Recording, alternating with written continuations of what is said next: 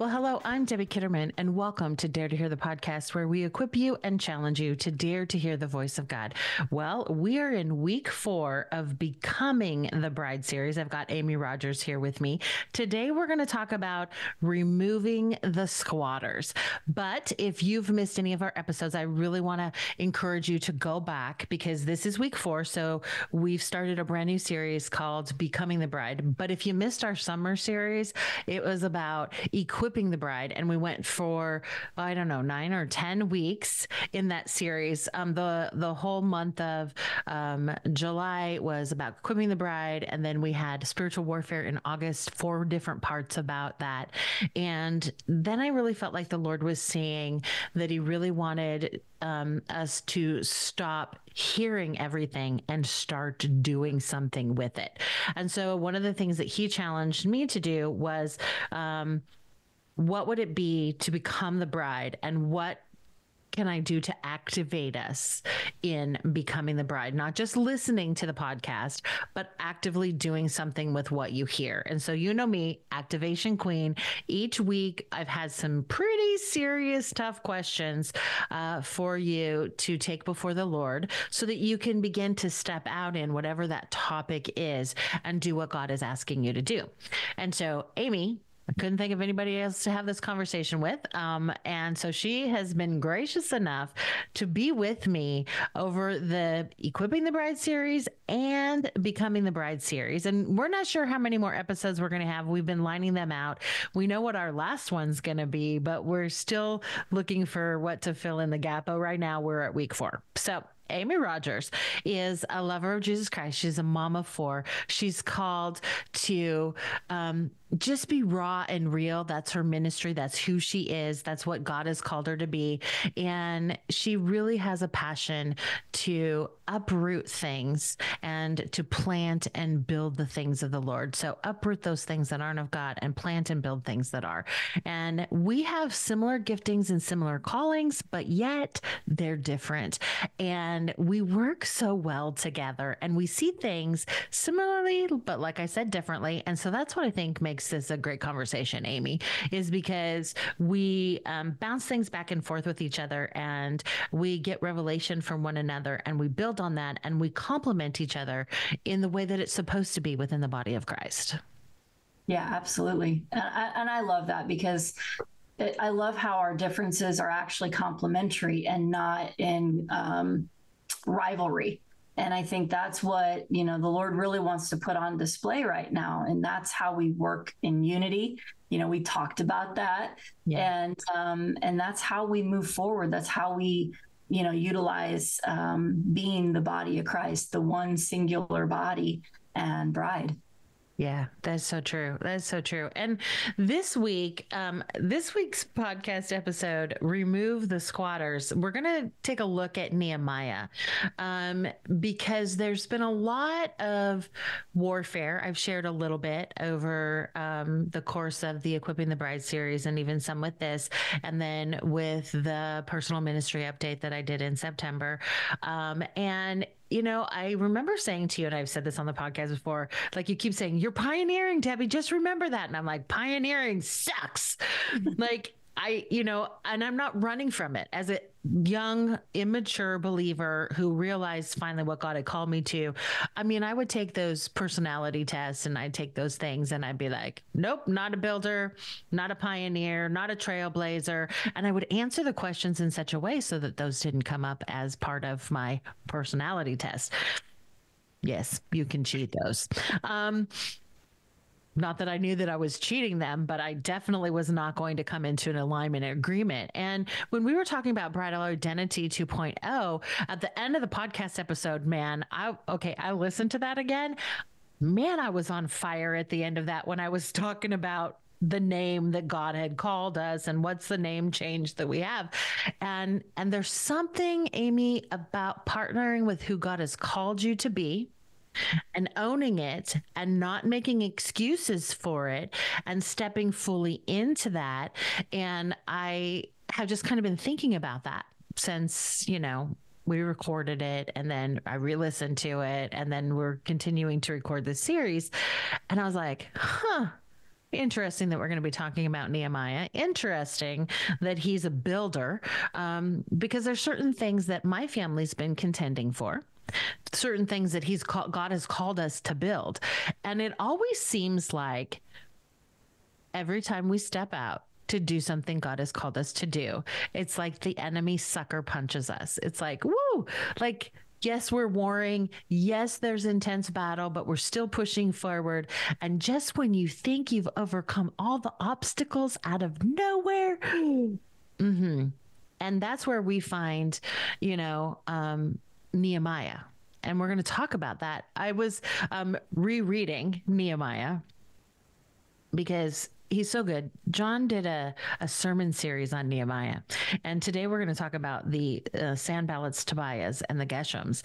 And every time he would say that in his sermon series, this is how this is stuck in my head. He would tell the people, okay, if I say Sanballat or Tobiah or Geshem, you need to go dun, dun, dun, right? Because...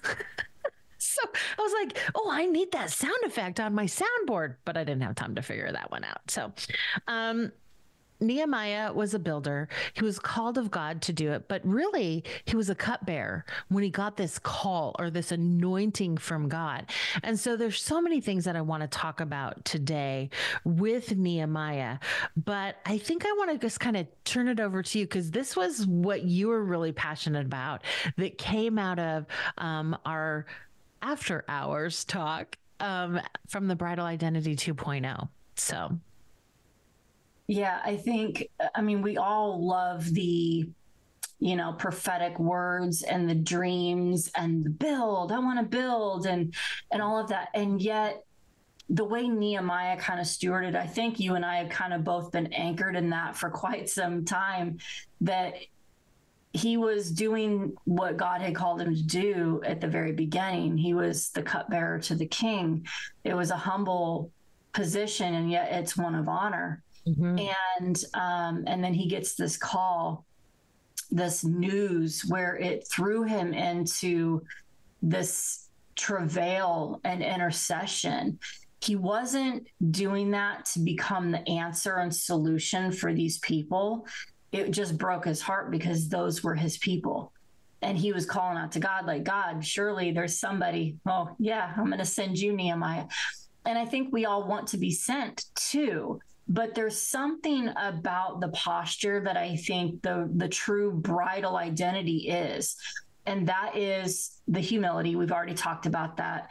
It is, going into a place of intercession and travail without this alternative or this ultimatum or this idea that, we're going to step in and save the day, right? It's, Lord, I'm just going to travail and I'm going to intercede so that you will, and I can partner together so that you can enact your plans, right? I'm going to call your will to be done here on earth.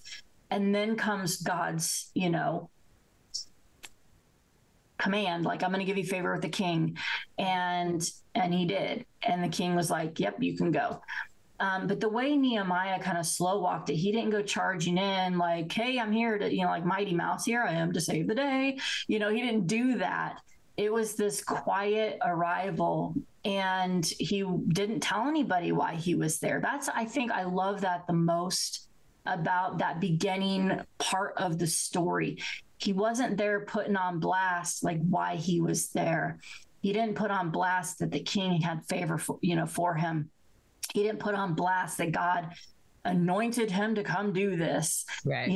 It was in the middle of the night that he walked around the wall and he talked with the Lord about what am I doing here? What is your plan?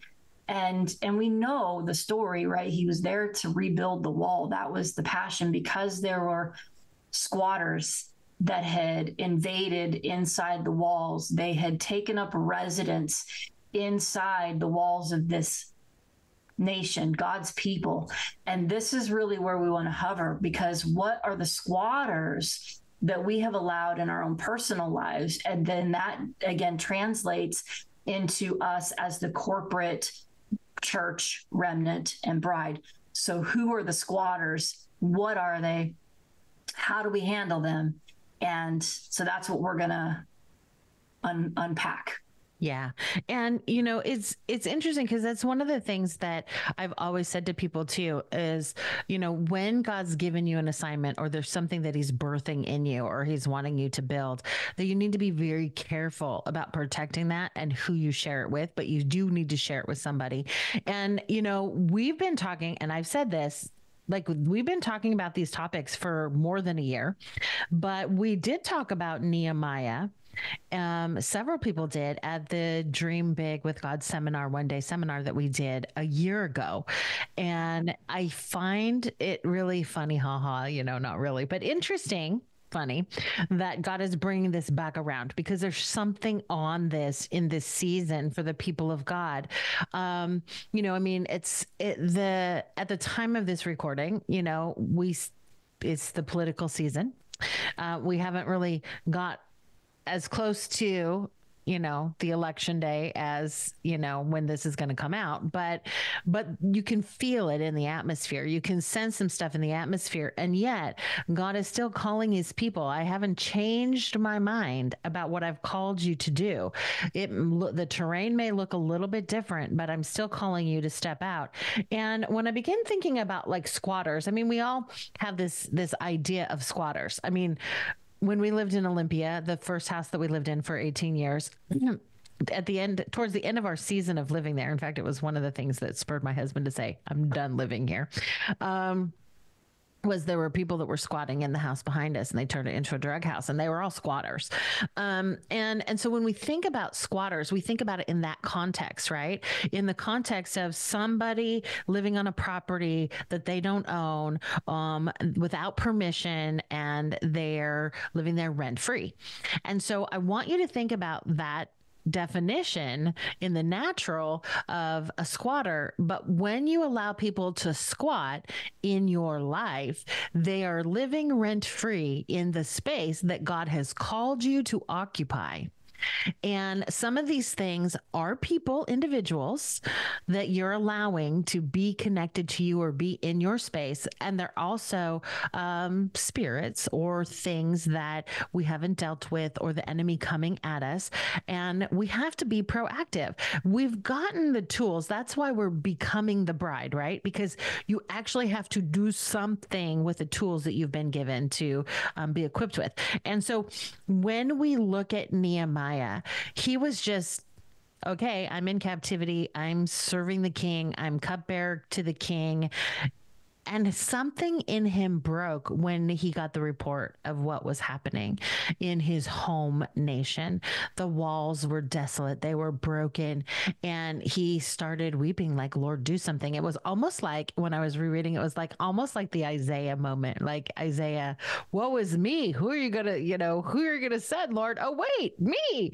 That we see that Nehemiah is just like, God, what's going to be done? And God's like, well, actually, I'm tapping you. It's your turn. You're going to go. And he's like, I'm just a cupbearer to the king. In fact, chapter 1 ends with a cupbearer to the king. But God gave him favor to do that. And I want us to think about, like, in our own lives, like what or who are the people that might be living rent-free in a space that God has called us to occupy because we're unwilling to occupy that space. It goes to stewarding. It really goes to stewarding, right? So let's talk about that. Let's just start there. I think that's a great jumping off point because, we're called to steward the call upon our lives, right? He was a cupbearer to the king.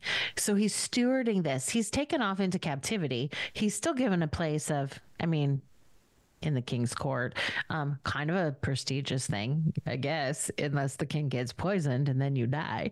But he had favor with the king. And so he's stewarding the call that was on his life at the moment, but there was a bigger call upon his life that God had plans for him to go back to rebuild the walls around the people and the nation.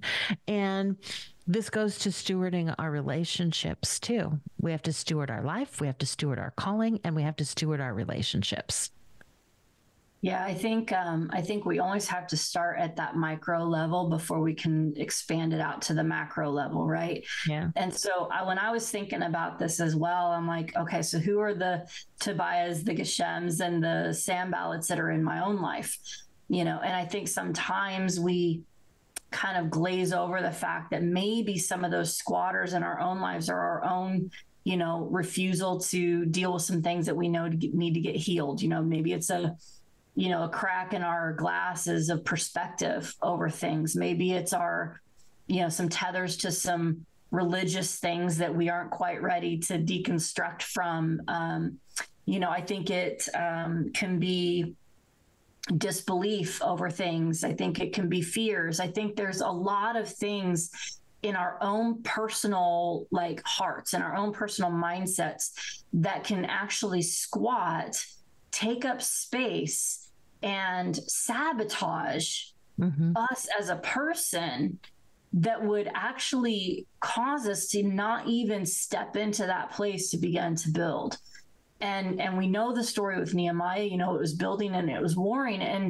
And I think if we're battling with these squatters in our own personal lives, it won't allow us to deal with the relationships that we need in our lives.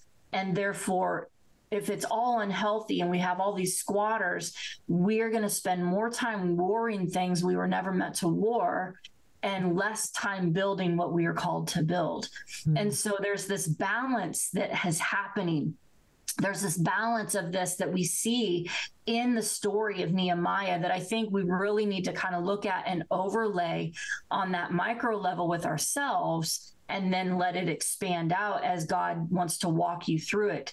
But I also do think that a big part of that, yes, it's our healing, but it's definitely relationships. And I really think that, because we talked about the dartboard relationships and all that stuff, but really when it comes to this conversation and discussing the Nehemiah story, we've talked about this behind the scenes. And I think this is really what we need to do, because Nehemiah put everybody together in families. And I think that's really important that we talk about this, because it wasn't Nehemiah's fan club, right? Fan clubs will never be family. Fan clubs will always be the squatters, because the squatters are wanting supplies from you. They're not wanting to reciprocate. And so there's this war that happens when wrong relationships are squatting behind the walls you are to be building. So I really just kind of felt like that's, we have those relationships figured out once we're dealing with this micro, what's going on with me, what altar do I need to build, where do I need to get healed, what are some things I need to let go of, what tethers to some man-made religious stuff have I been holding on to because it's uncomfortable. So this is kind of those questions that I kind of felt like I needed to ask everybody, like, what do we need to deal with? So what are those personal squatters in my own heart that I need to deal with, so that it can expand out and deal with the ones that are out here as well? That's really good. When I was reading in Nehemiah, I just kind of looked up, and me, that's the teacher in me. I like to do the research. And so I was like, okay, who are these squatters? Who are these people? And really, where did they come into play? And it's interesting that before you get very far, I think it's in chapter 1 and in chapter 2, it says this a couple times, that Sanballat, Tobiah, and Geshem were upset that Nehemiah was coming to rebuild, because they had free reign of coming and going and doing whatever they want in a land that really wasn't their own. But who really were they? So they were enemies of the Jews, but really they were part of the people group that God actually kicked out of the promised land way back when Joshua was taking the Israelites into the promised land. And so these guys had already been kicked out. And so they're trying to come back in. And so when we're talking about who are the squatters, these are those things too, those tapes that play over and over in our mind. I mean, I just, was saying to Amy, I took this huge step of faith of what God is calling us to do. And then 2 seconds later, I'm like, What if they deny me? What if they say you can't do that? Oh my gosh, why did I do that? I shouldn't do that. I should just stop. And these are not even the way I think all the time, but it was just like I was assaulted with these squatters that were wanting. It was like a woodpecker pecking at my brain, like, let me in, give me access, give me access. And I said to Amy, oh my gosh, this needs to stop and talk me off the ledge. And that happens to all of us. And so we need to realize that there are enemies, like the scripture says, the enemy is looking to see who he can kill, steal, and destroy. He's looking to devour us. And how does he do it? In the subtle ways. He sends people to mock us or taunt us or to intimidate us or deceive us or give us false reports, right? Like I didn't even need anybody to come give me a false report. My brain was trying to do it all on its own. Who do you think you are? Why do you think you should be doing this? Why do you think they should accept you to do this? I mean, the struggle is real, people. But that's why we're told, and we talked about this in Equipping the Bride. We talked about that we have to take every thought captive. We have to take every thought captive, submit it to the obedience of Christ. We have to get the mind of Christ. And in order for us to remove the squatters from our life, we have to do the same thing because we've already got things kicked out of our lives, but the enemy is always looking for an open door. He's always looking to slip through a back door. He's always looking for a weakness in the wall, if you will, to get in. And I mean, I loved too what you said about, Nehemiah surveyed the wall at night, so nobody knew what he was really doing. And yet, even though people didn't know what he was doing, yet the Sanballats, the Tobias, and the Geshems already knew he was coming, already knew he was there. And they were waiting for him because because he was disrupting their status quo and where they had access to. And we need to realize that we've been in our inability to remove the squatters from our own lives, that we have been allowing people access to live in our space rent-free. I have shared this before, Amy. I'm a recovering people pleaser. Mm-hmm. Yeah. And just when you think you've overcome it, you get an opportunity to realize I got to remove that again. But with this, we allow people, individuals, into our space to tell us what to do, or we do what we think they want us to do because we want to keep everything on the up and up, peaceful. Yeah. Instead of doing what we know we're called to do. That was me. That was me. I mean, I have had some people in my life that I was not strong enough to stand up to until I got enough healing. And then when I got enough healing and I said, nope, I'm going to make my own decisions now. Thank you for telling me what I think, but I know what I think and I'm strong enough now to stand up for myself. And let me just say it didn't go over very well. No. When you start putting up those walls, let's just call them boundaries. That sounds better. Boundaries. When your healed self starts creating the healthy boundaries that you need in order to continue to walk forward in the very things that God is calling you into, the squatters will start getting uncomfortable. You're cutting off their supply, right? Because you've realized that they could only journey so far. They've only been able to journey with you up to this point. After this point, they are now, it's not that they're bad. It's just the position that they are in their journey, and it doesn't align with yours right now. And this is how we have to discuss, as we become the bride, we don't isolate and we don't alienate, but we release in love. It's not a discord. Now, some people might just get ticked off and go the other way. That's their issue, not yours, as long as it's done right. But when you begin to create those healthy boundaries of removing access to the plans of God over your life, they will get riled up, right? And remember, it's spirit, not a person. And so, you're dealing with a lot of these things, and it is disrupting the status quo. And I think that's one thing that we are going to have to just settle ourselves in and just get comfortable with that as we walk forward as the bride under the mantle and the anointing that the bride is being called up into, we are going to disrupt every bit of every status quo of everything in our lives. Okay. It's going to tick off all of the things that were once comfortable. Right? The Sanballats, the Tobias, and the Geshems, they were getting free meals. They had a place to stay. I mean, they were harassing the people that were still trying to live there. I mean, they were good as gold, right? Yeah. But it wasn't what those people needed. They were disrupting their status quo. And so they needed a leader to come in and say, yep, no more. We're going to create some boundaries. We're going to build this wall.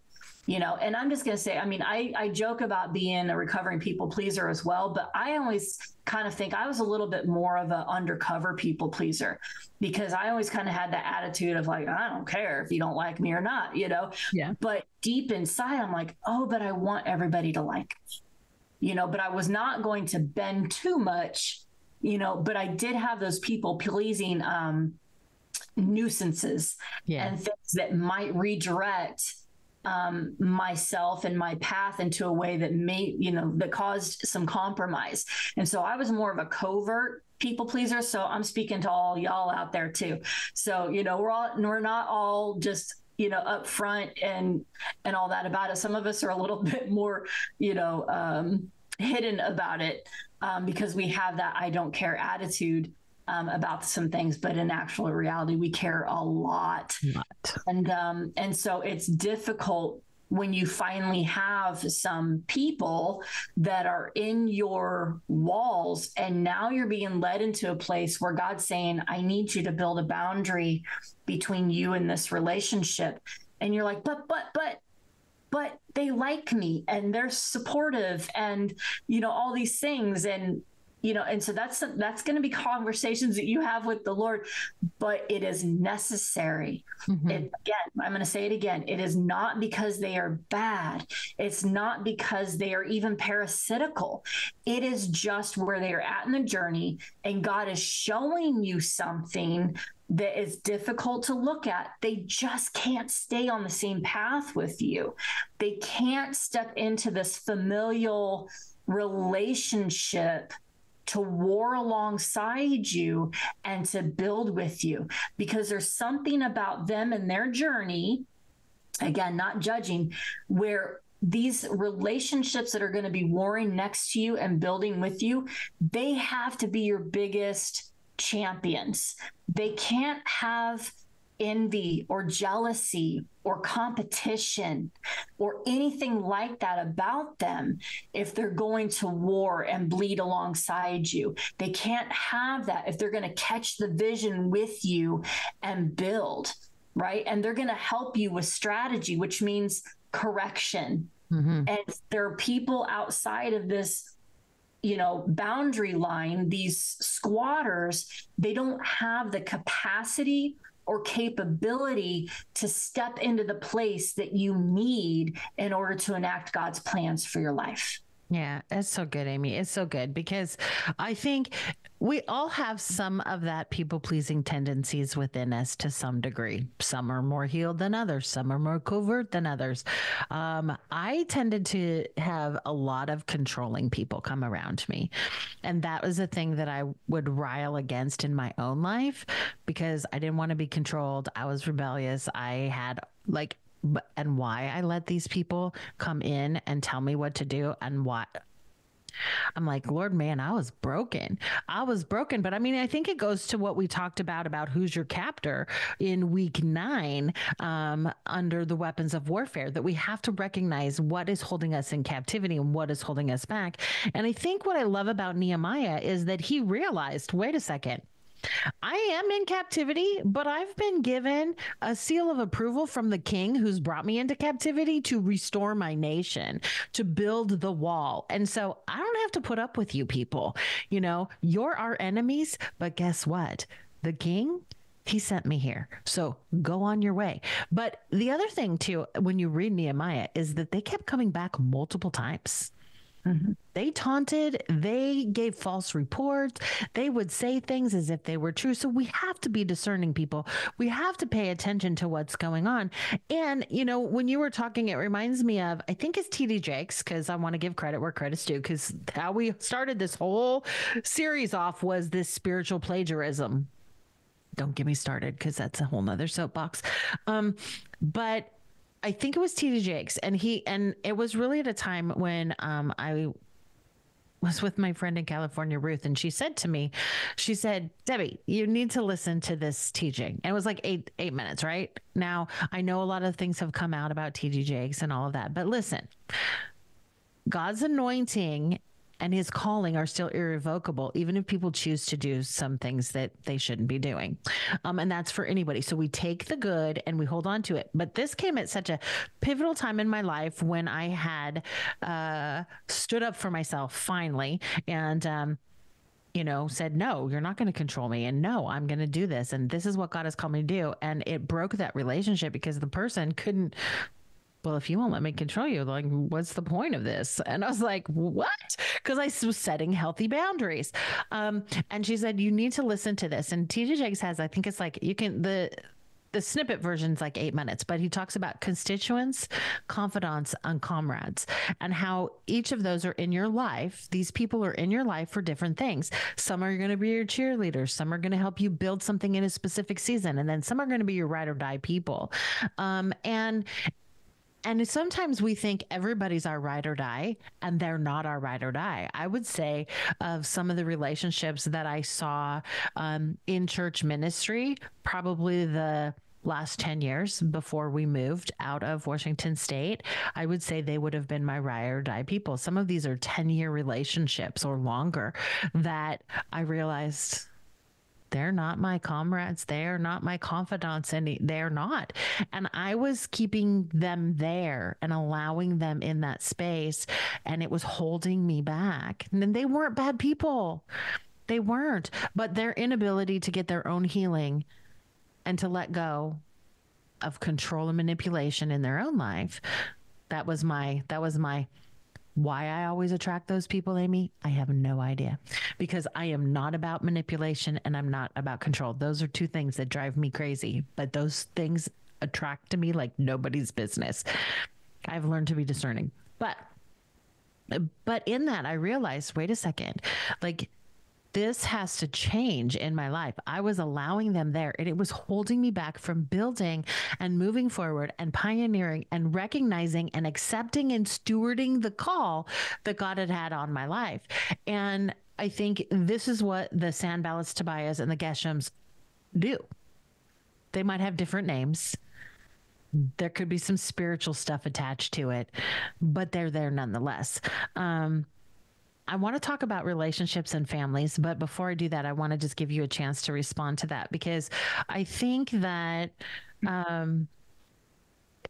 we all have to take a hard look at, you know, you talk a lot about the dartboard. You talked about that in the Dream Big seminar that we did a year ago, which is so good. It's so good because it's so important, right?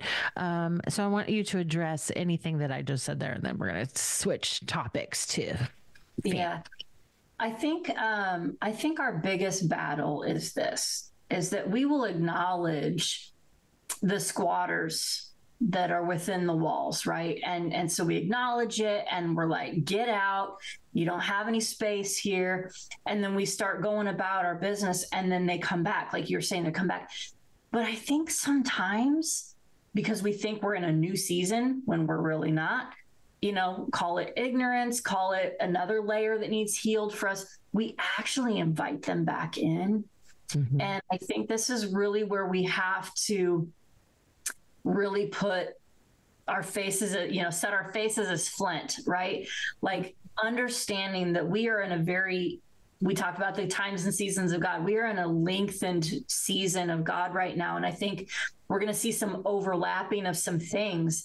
And in this, we're building, you know, just again, overlay Nehemiah's story. We are building a wall. And we are building what God is setting our hands to, this God vision, in order to become the bride, becoming that place for him to come back, for the bridegroom to come back and set his foot down. And we can't do that proper if we keep inviting back in what we just kicked out. We are all guilty of it. Mm-hmm. I've lost count of how many times I have, and but it's really in that pulling everything we talked about from the equipping the bride, our discernment, it's the weapons, it's all of the things that we've been equipped with to become the bride, to understand the time and season we are in, and understand that we cannot keep inviting the squatters back into our lives. They will hinder us. They will create more battles than we were meant to fight. And if we are supposed to be building, we can't be spending all of our time warring. We will have battles that we have to fight as we build, but why are we going to add to it? Well, it's because it feels good. I want that relationship in, or I want this here or this here. Well, I'm sorry, but as we're becoming the bride, we don't get to dictate to God who he is saying to kind of set aside, saying what to set aside. And how to build. We have to follow his instruction. And I will say this until I go home. Our obedience will take us places where our flesh does not want to go. This is more altar building than anything at any other point in our life. If we truly are going to become the bride and build with God, we are going to have to be very uncomfortable. Yeah. And we have to acknowledge that the only one that we need affirmation from is the one who has anointed us to be here at this moment of time.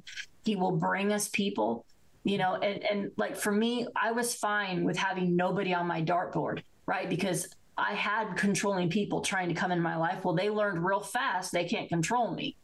And I always joke, well, my parents couldn't even control me, because I was a rebellious child.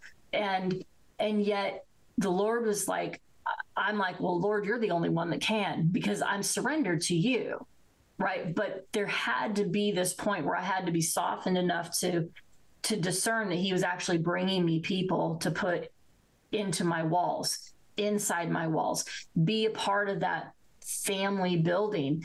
And I had to be soft enough to allow those in, but I had to also discern which ones were legit and pure and proper versus the ones that would have been squatters and creating more battles for me than I ever wanted to fight. Yeah, that's so good. I'm telling you, discernment is so important because I have been caught unaware and letting too many people inside the walls that didn't belong inside of the walls because we're going to stop there before I say anything else. I want to talk about, I want to talk about the family unit, and I want to talk about also asking God to edit our relationships. So remind me of this. Sometimes I get carried away and I go on a rabbit trail, but remind me of the editing relationships because it goes to my homework assignment for the activation for today. But I want to talk about this in this season. It's a really weird season. This year has been a really weird year for me and my family. And just, it's like, I feel like the Lord, my word for the year was, may you prosper as your soul prospers, get healthy. I'm like, God, okay, I got it. Right. But it's not just emotional. It's the physical, get your body in order, get your house in order, like all of that. And, and then he spoke to me. We were coming down to like the end of the remnant, which was 2 years, which I love that group. I love and miss you guys.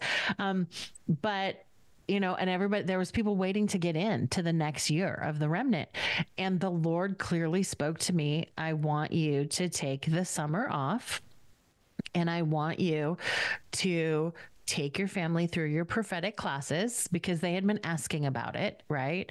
My sister, my niece, my son, my daughter-in-law, my daughter, like that, and my mom, they're all part of the class that we've been doing. And I was like, okay. And then the last part was minister to your family this summer. I kind of group, and I've talked about this, I kind of group those all together, like taking your family through your prophetic classes and minister to them, because that's what I do. it was a lot more than that, right? It was a lot more than that. And I was kind of reminiscing with somebody in right around Labor Day, really, about if I knew, and I've said this before, if I knew what God was really saying, I don't know, because He had me really take the summer off. I didn't do the remnant. I put that on hold. I was planning on starting it back up in the fall. I already was going to do another Possessing Your Promises seminar in November. I was already going to do that. Like, those things were on the books. And then the Lord said, nope, I don't want you to do that. I'm like, but you said summer.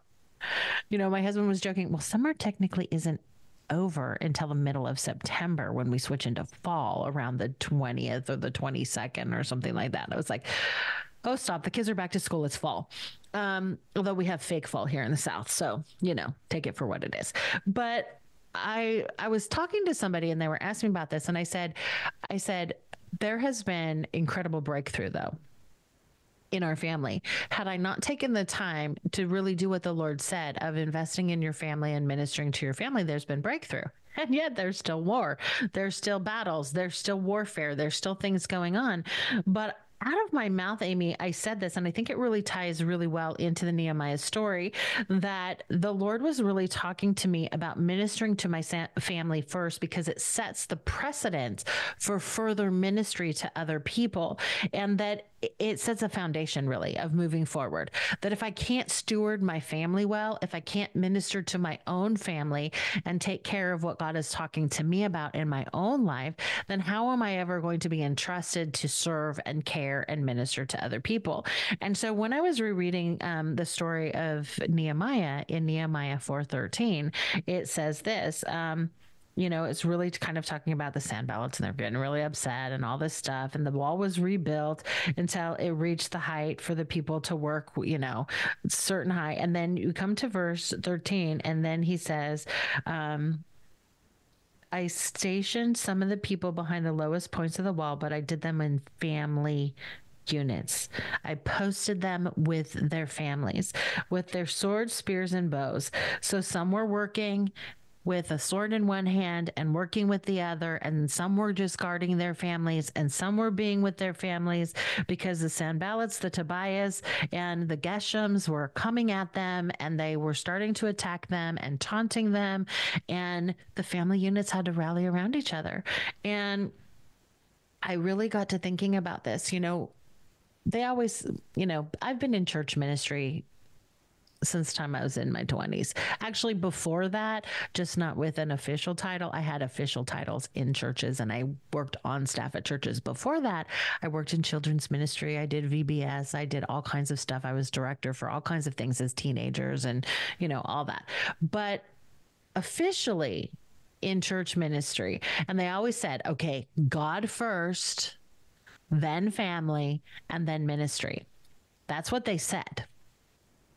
It's not what they meant.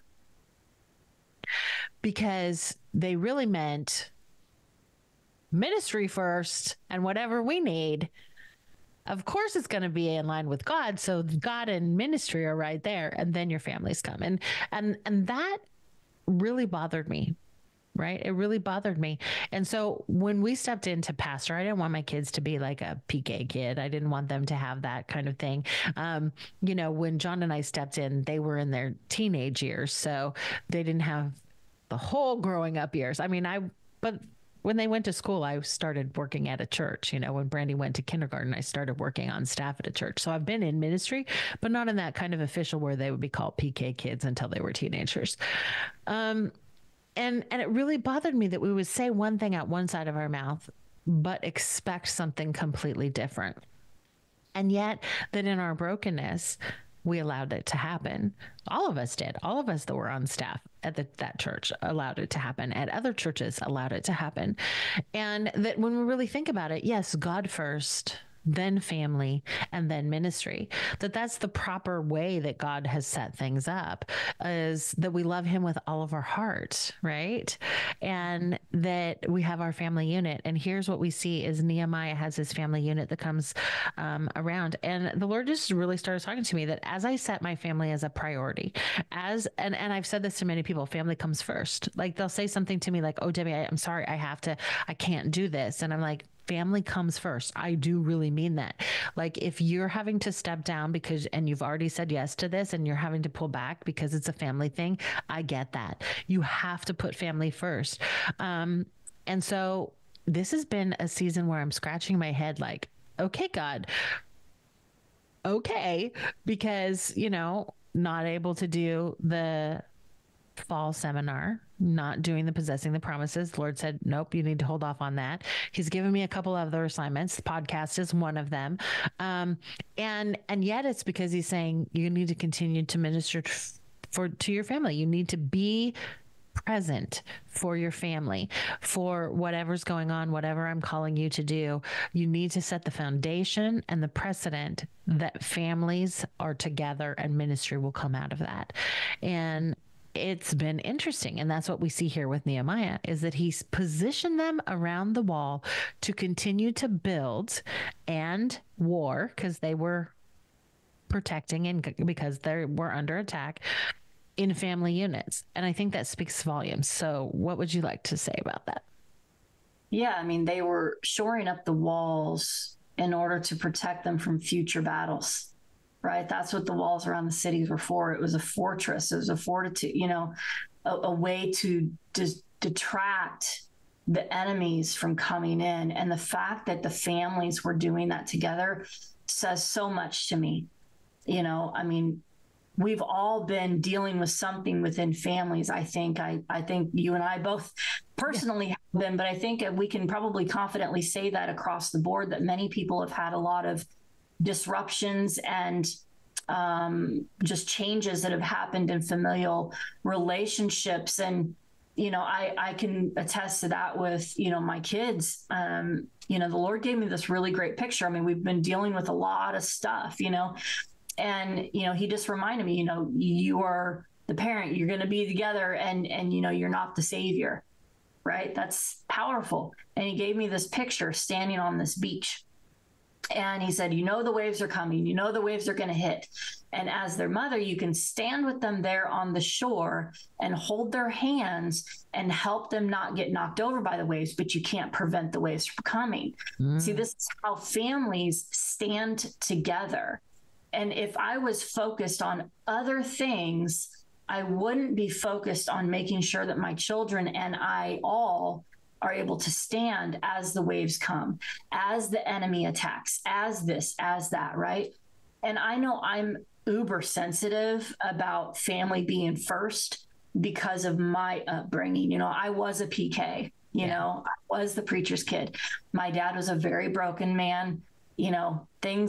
Life was good and reconciliation happened, but he was a broken man when he was a pastor. And we were always left to feel as though we got the scraps, if anything at all.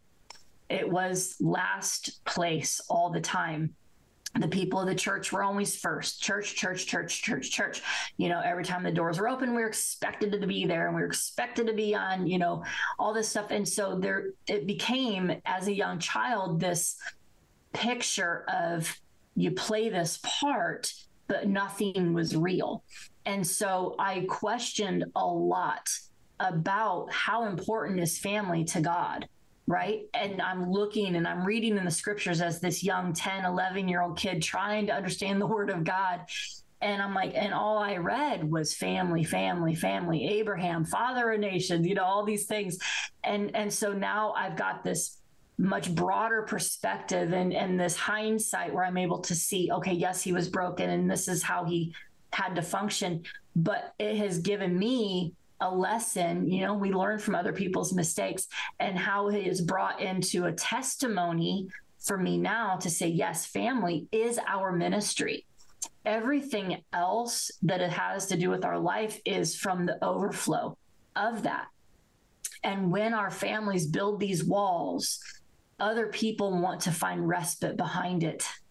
And there's something very attractive as we become the bride in this family unit that is absolutely magnetic. I know we just talked about this in a previous episode, that the love that the bride and the bridegroom have in this family setting, in the celebration, in this warring and building together, there's something very beautiful and attractive and healing about that.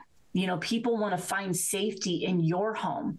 I mean, I've seen it play out with my kids' friends. They love coming into our home because my home is peaceful. And I don't know what their home life is, but I'm willing to bet, because, you know, my little sensors are going off, that maybe their home life isn't very peaceful. And so this is why I think family is so important.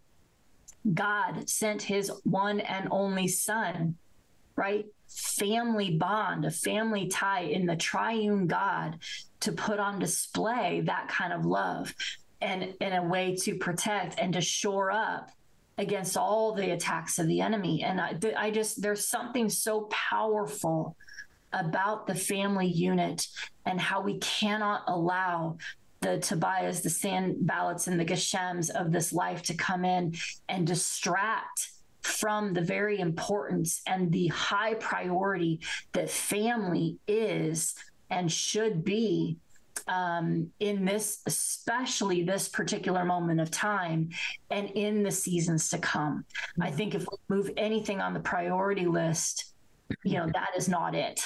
Yeah, no. And I think there, you know, it's so true that in this season, there's been a lot of families under attack. And not just, I mean, I would say our family has been under attack, and we've seen some miraculous breakthrough. And then warfare continues to happen in other areas of, you know, but finding our family coming together, standing shoulder to shoulder, and really doing what Nehemiah had said to do, of, you know, you're going to war and you're going to build and you're going to look over and you're going to protect. And, you know, Nehemiah was, you know, yes, he was in captivity. Yes, he was serving the king. He was a cupbearer to the king. And he really wasn't caring about the other stuff until he got tapped to go build the walls of Jerusalem for his nation. And his heart broke that it was in disarray. And the enemy was relentless in his pursuit of really trying to stop the rebuilding of the wall, because when we rebuild the wall, there's safety and protection behind it. And that's why we have to have the family unit. I was kind of thinking about, you know, the rest of Nehemiah. It continues to go on, like Nehemiah helped the poor. And I mean, he just really modeled this servant leadership that in a lot of ways, he wasn't a leader. When he was a cupbearer to the king, he was a servant. And then he stepped into this role of leading the rebuilding of the wall in record time, by the way, with a lot of opposition. And that he stepped into that moment of pursuing what God had called on him, and he stewarded that well, and he cared for the families too that were there at that time with him.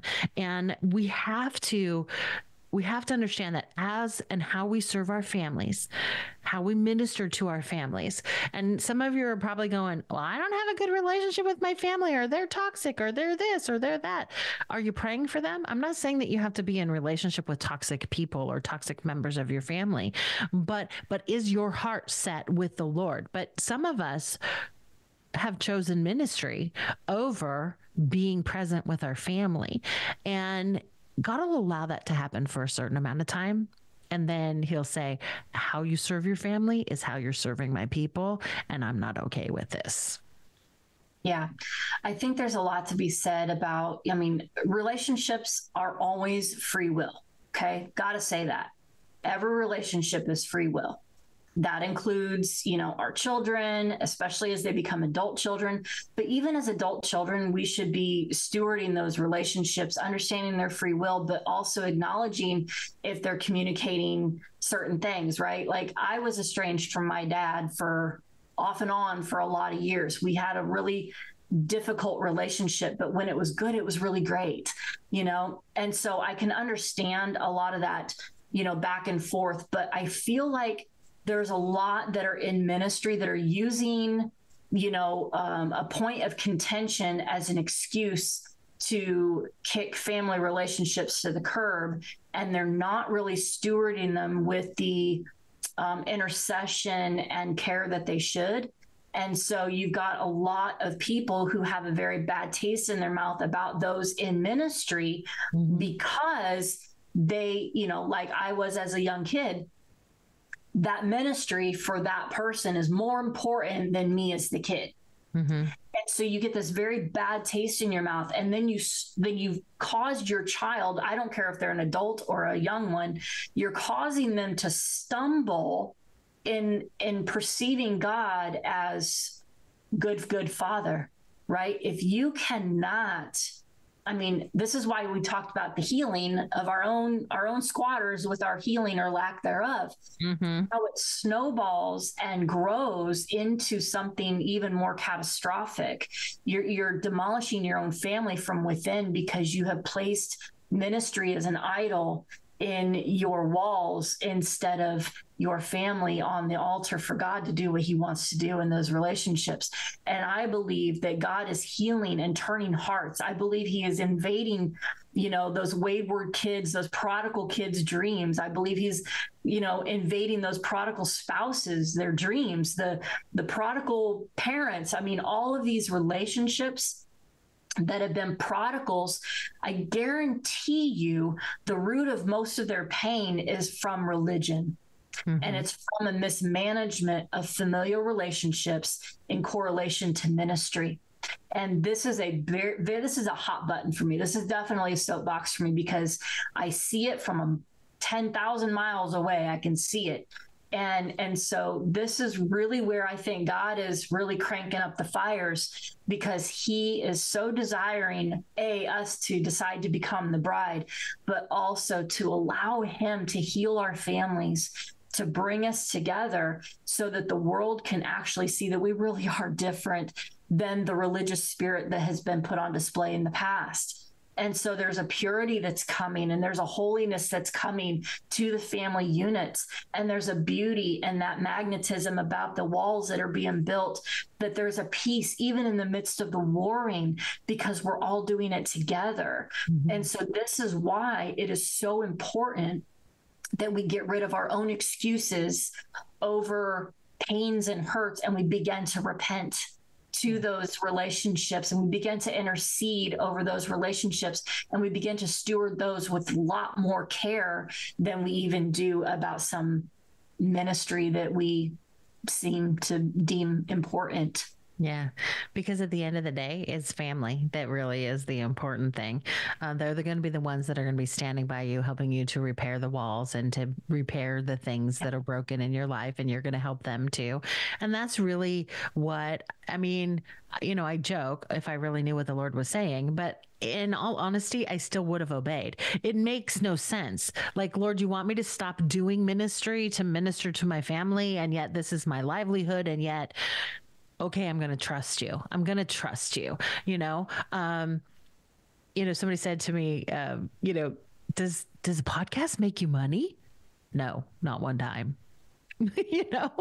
And so, Lord, I'm trusting you, but this is one of the things that he said. I want you to equip my people. This is one of those things that I know that he said is I want you to equip my people and minister to your family. And there's some other assignments that he's given me. I'm those of you that have listened to the, ministry and life update from September 11th, you'll know what I'm talking about. If you're missing it, go back and you can listen to that. But in this, we have to understand, like I was in my notes, Amy, I said the family, our family unit, the family of God. Part of us becoming the bride is realizing that there's family. Then we have our family. And then wait a second, our family is part of the bigger family. We're the family of God. And if we're going to step into becoming the bride, we have got to set the foundation about family and getting some healing where family is. And I love that this is one of your soapboxes, because it's so true. I really do believe that God is, it's that Joel too, right? I'm turning the hearts of the fathers towards their kids, and the kids towards their parents. And I mean, it's that whole thing, right? And then your old men are going to dream dreams and your young men are going to prophesy and blah. It's this whole restoration process of what God is in the midst of doing right now. And it starts with the family unit. It starts with the families as a whole. I mean, family units as a whole have been under attack for a long time, in not just in our nation, but around the world. But I remember when Brandy was a teenager. Jesse was 16, so she would have been 14. Yeah, because he was learning to drive, and I let him drive home from LA after we had dropped John and Brandy off at the Dream Center in LA. And John just said, he just came back from there and he was like, wow, this, like, the family unit is under attack. Like, it was more prevalent because he had seen it being down there on Skid Row and going and ministering into places, you know, that they were allowed to go with the Dream Center in LA.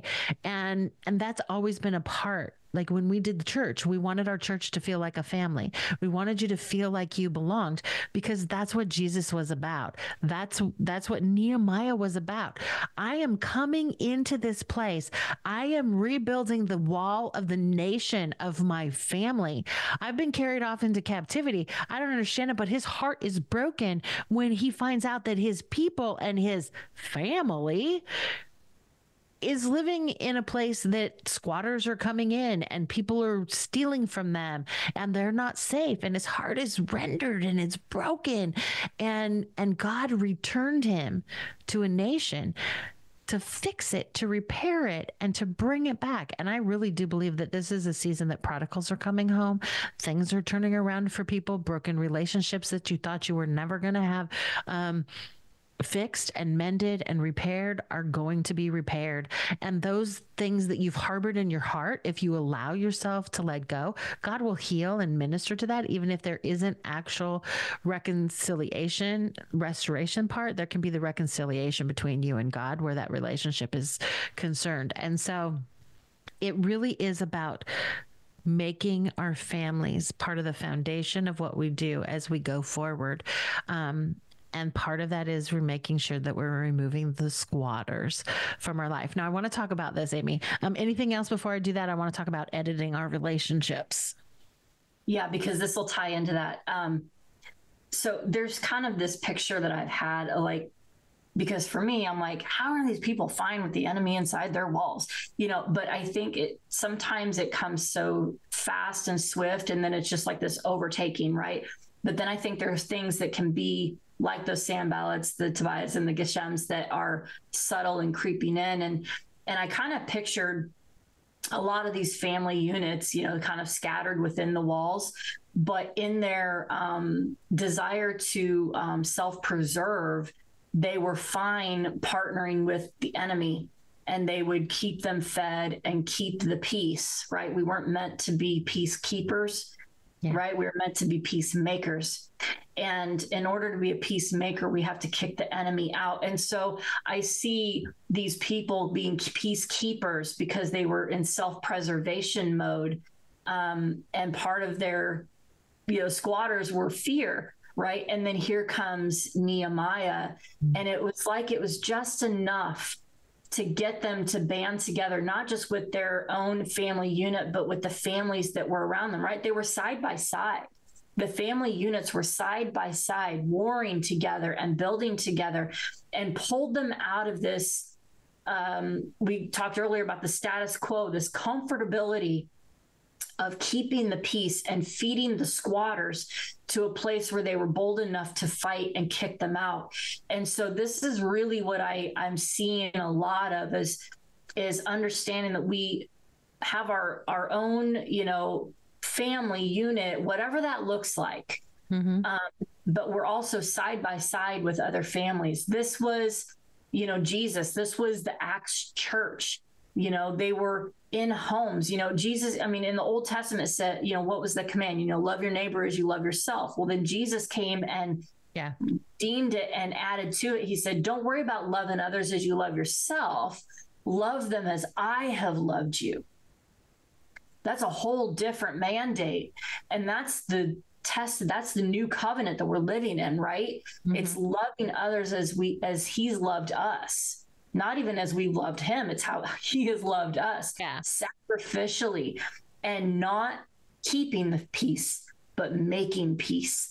And sometimes that making peace is war. But I really feel like there's not war in our families anymore. There's going to be a war to bring the unity back, but it's going to be very short-lived because, the scripture that you shared, there are so many out there that I'm already seeing, the whole, I will pour out my spirit on all flesh, where your sons and your daughters are prophesied, you already said it. Like I'm seeing videos of these young kids.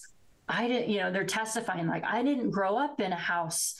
I didn't even know what a Bible was. I had never read a Bible, never heard, And I'm like, how are these American kids not knowing what a Bible is?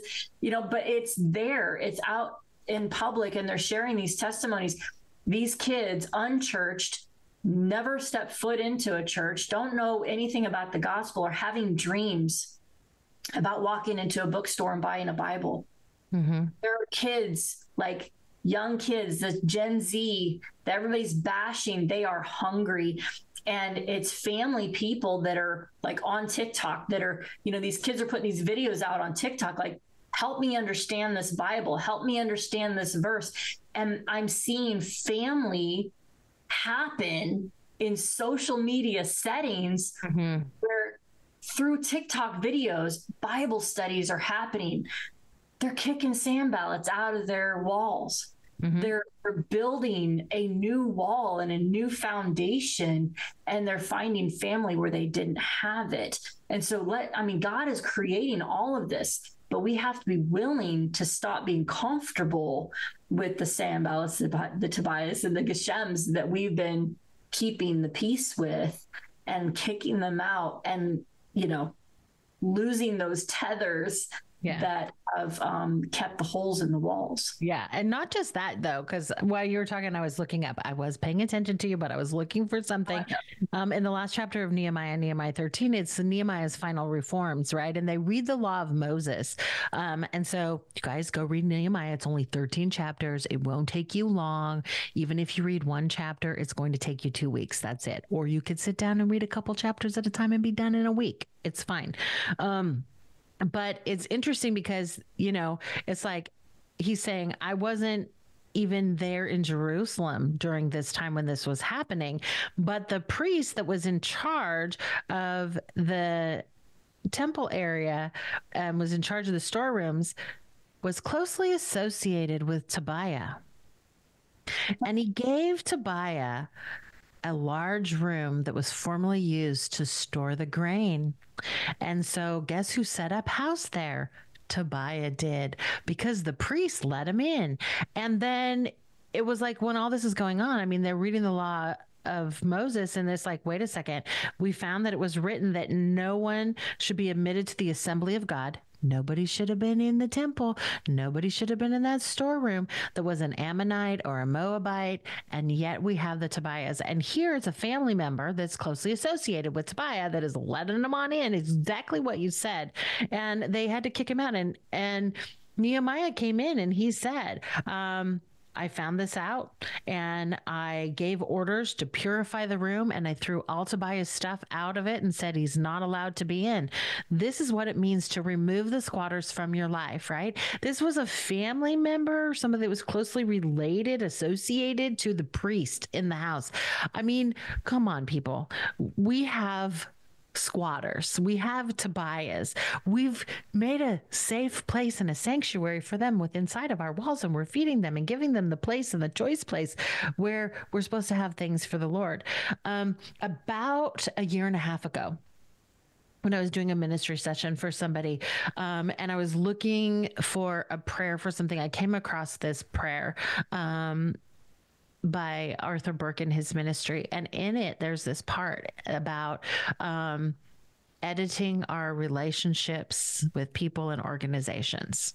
And I was like, okay, so let me just say this is a really dangerous prayer, because it is about removing the squatters. It is about removing the people, like Amy's analogy about the center of the dartboard. Jesus had 12 disciples. They were his family, but he had 3 that were in the center of the dartboard with him. And then as you went out, you had the other disciples, and then you had all those people that were following him, right? We can see and we can read how he had people in the inner circle was much smaller than the next circle, which was much smaller than the next circle.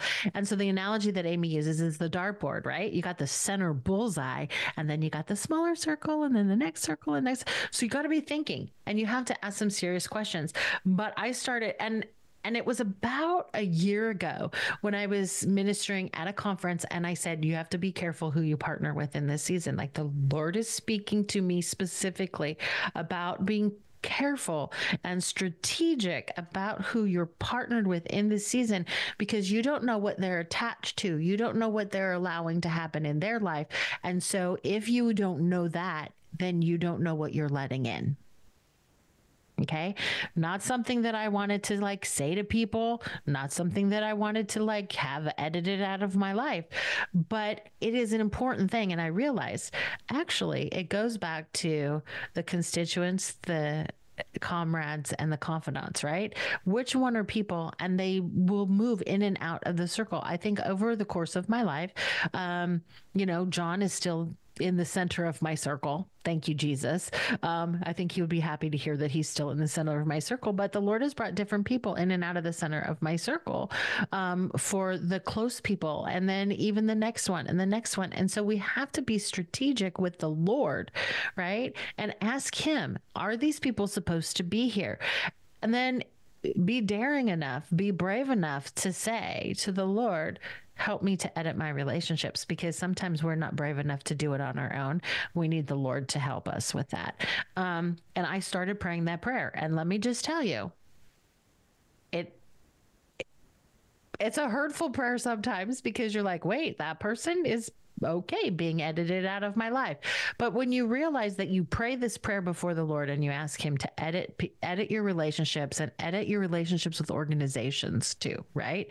Because you don't know what all they're involved with. And then you find out, oh goodness, and I was associated with that. I was attached to that. That's letting the enemy come on in. I mean, Nehemiah says here in chapter 13, I didn't know that the priests gave him a room in the storehouse for all of his stuff, and it was being defiled and it was being used by Tobiah. So I kicked him out, and then we had to purify it. So there's things and people that they're not bad, but they just aren't supposed to be in the walls with us.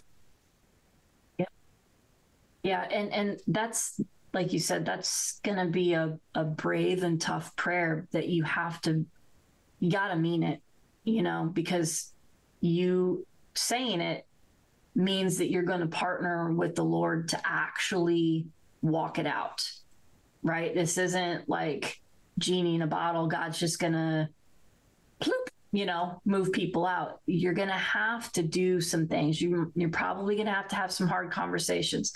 Now, I do think that God will just kind of quietly, let the paths split. There's like that fork in the road that just happens sometimes, and naturally conversations begin to space out, and there's no ill will, there's no ill meaning. You're blessing these people into everything that God has for them, but you're also understanding that you can't go with them and they can't go with you. And so sometimes it just quietly happens, and sometimes not so much. So yeah, I mean, you have to be willing to walk it out. Yeah. And it's not fun, but it is absolutely necessary if you truly desire to move forward, right? Because only your family, only your ride or dies, those bullseye people, only they are capable of warring and building with you in the pure, godly way that needs to happen in this particular moment of time and in the seasons to come. Yeah, because I think the church is in a building season. I know this feels contrary to what you're seeing in the natural, what you might be watching play out in our nation, right? But God is calling his people to build in this season, and it's in the midst of warfare. And we don't like to build in the midst of warfare. We just want to put our mind to building. We don't want to be interrupted by the I got to battle this. I got to pray about this. No, we just want to build. We just want to put our head down and do this stuff. But we see here with Nehemiah, they had to learn, and they did both at the same time. First, they had to remove the squatters and put them outside the walls. And then they got taunted and they got all the stuff coming at them. But at least they're outside of the walls, and they were still warring. They were still battling, and they were still building. And the church is in this place where we have got to start taking action of doing the things God is calling us to do. We have to start building. We have to start taking action. And it's in the midst of warfare that the church is going to thrive. We have the answers in the midst of warfare that people are going through. We have the answers, but we got to start building. We've got to be a people of action. I remember when John, one of his sermon titles was Nehemiah, a man of action. Nehemiah was a man of action. I mean, all the way through from Nehemiah 1 to Nehemiah 13, he's telling my final reforms are, I purified the house of God because somebody let Tobiah in there and he had a place. Even though I put him outside the wall, he still had a place inside. So we have to be aggressive. It goes to that, Romans 12:1-2, right? About renewing our mind, renovating our mind. When we renovate a house, it's an aggressive process of ripping things out and putting new things in. And so we as a church are at that place now. And so Amy, any final thoughts before I give the activation homework for this week? No. Ready Okay. for the activation. Okay. All right. So be thinking, I'm going to give homework, but I want you to pray us out for this. And before I give the homework, though, can you tell people how they can connect with you? How can they sow into your ministry and all the places to find you? Yeah, just one-stop shop on my website. It's rawandrealministries.com, all spelled out. And all the fun stuff is there. Perfect. All of the fun stuff. I like that. All of the fun stuff is there. Okay. So Amy, you're going to pray us out in a minute, but here's the activation exercises for this week to help us to remove the squatters. And the first one came from Amy, actually. So Amy, I stole one of your questions. Yeah. And that is, what am I allowing to squat in the place that I'm to build? Because we're all called to build. We're all called to build. There's something that needs to be built. There's something that God is calling us to in this season. So what am I allowing to squat in the place I'm to build? Take that before the Lord and really rend your heart before the Holy Spirit and say, show me what I'm allowing to squat in here. And then, of course, you need to take care of removing it aggressively, because that needs to be outside of the wall that you're fortifying with the Lord and your family on the inside. Okay. And then the next one, be brutally honest about your current relationships and ask God to edit your relationships or to help you edit your relationships.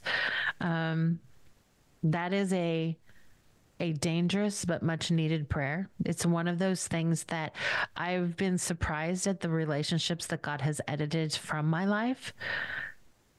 And yet I now see that they're necessary.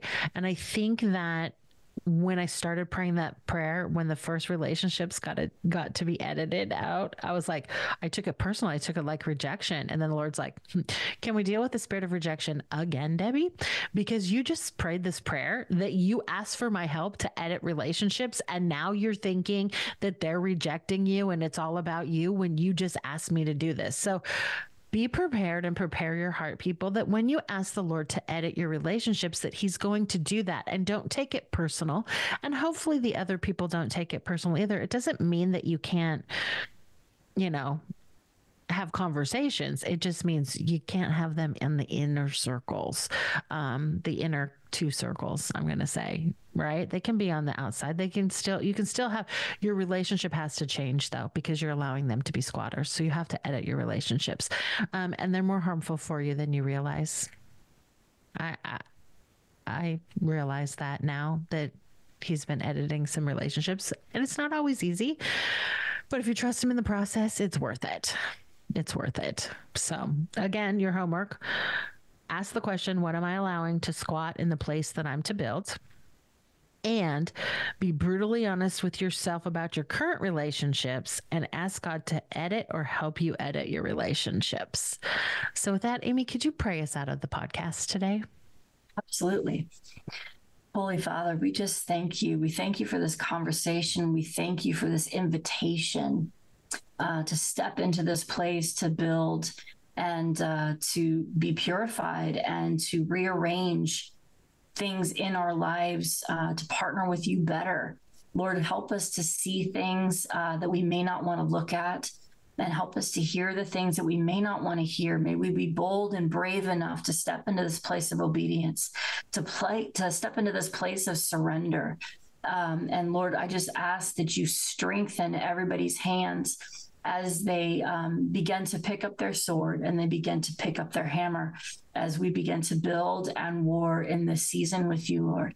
And we just thank you that you are bringing reconciliation the way you bring it, that we may not decide what that looks like, but we let you show us what that looks like, Lord, that your reconciliation, your restoration of our hearts, of our families, of our relationships, and of the walls that you have had us build to surround us, these boundaries that are protecting us, so that we can step forward into the greater vision of becoming your bride, Lord, and building the things here on this earth that you have tasked us to do.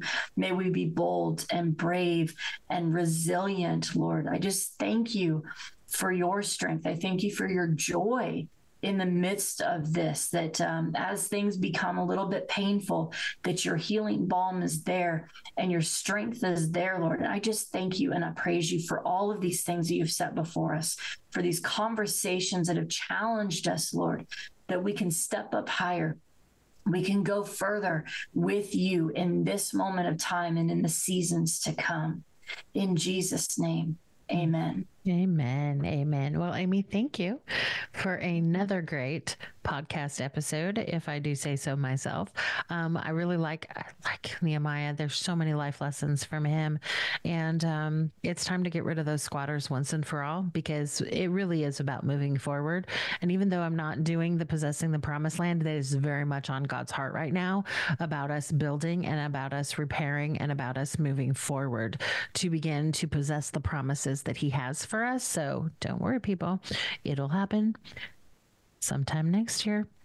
But in the meantime, I want to thank you for listening to Dare to Hear the podcast. I want to thank you for joining Amy and I week after week. If you've missed any, go back and listen to them.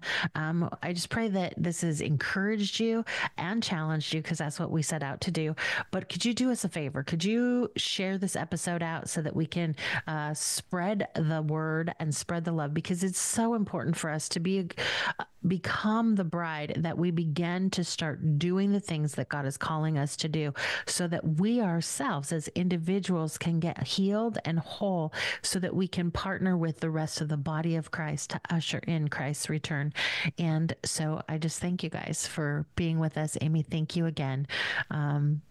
Thank you guys for listening to Dare to Hear the podcast. If you are at a place where you can like us, leave us a review or follow us, we would love for you to do that. Share this out. And until next week and another episode on Becoming the Bride series, God bless and goodbye.